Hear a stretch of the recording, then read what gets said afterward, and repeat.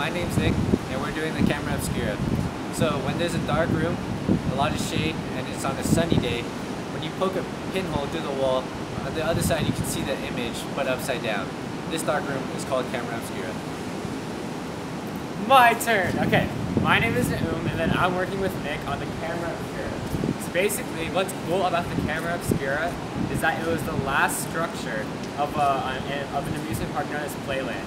Playland was a really old amusement park in San Francisco that closed down in the 1920s. Anyways, a fun fact about the camera Obscura is that it was based on a design by Leonardo da Vinci.